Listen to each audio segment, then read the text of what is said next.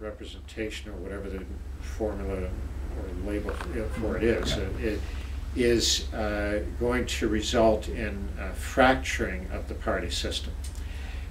What will happen, my fear is, and you have to sort of look at this from the point of view of your biggest fears. So let's suppose that your biggest fear is that all environmental laws will be abolished, okay? And somewhere in Alberta, 3 members of parliament are elected with the policy of abolishing all environmental laws, okay? Extremist groups gain greater leverage in a fractured parliament than they do in a party system parliament.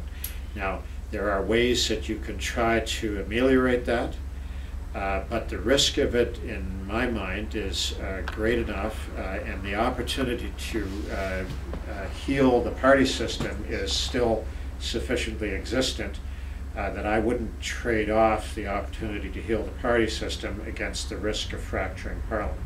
Proportional representation is party system friendly. It will heal the party system, because the proportional views of Canada voters as a whole tends to be fairly consistent. So instead of having elections where one party has 200 seats in Parliament one election and only 2 seats in Parliament the next election, as happened in the '93 federal election, parties tend to be a lot more stable because they're being elected proportionally across the country. So you end up having a stronger party system with more consistent parties from election to election. So whatever views are being held by a particular party aren't suddenly going to be ripped away by the next election when that party is decimated in Parliament.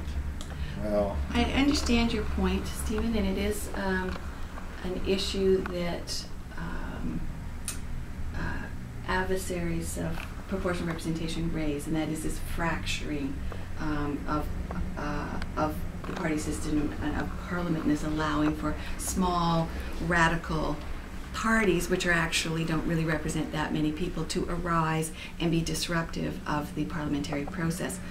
What we know is that that doesn't actually happen, and we know that because 81 countries around the world use a form of proportional representation.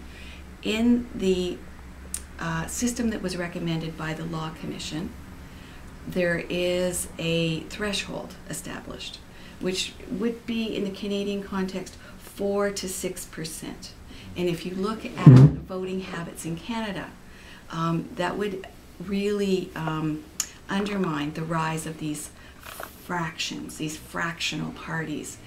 What we know in looking at the German model, or the the Scottish experience, or the New Zealand experience. Or Israel? No, see, that's exactly where we won't go with this. And I will say to you, absolutely no one is suggesting that Canada adopt 100% pure proportional representation. That is the Israeli experience. It was what they were doing in Italy. And in Italy, in the early 90s, they reformed their electoral system to establish that threshold.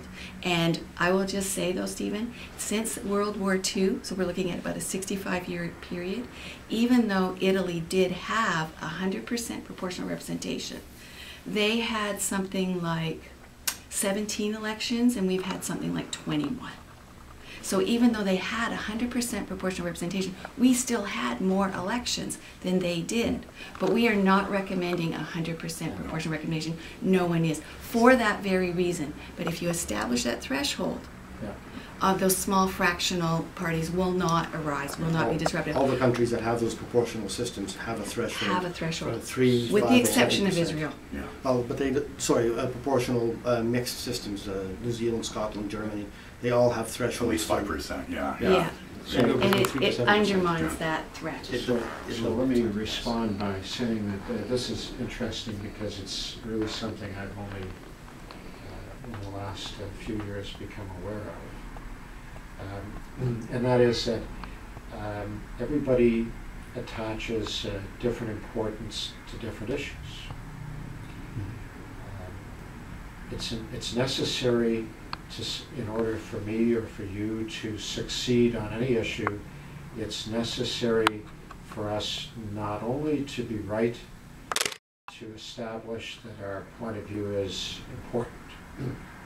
So, in a case like this, for example, if I thought that it was sufficiently important, as you do, I might devote a greater part of my time and resources to investigating and looking into it and making proposals.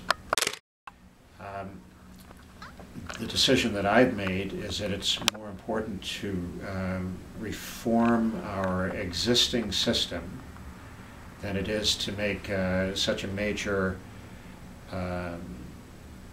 if I may say, revolutionary change in it. I'm more of a reformer than a revolutionary, if I can put it that way.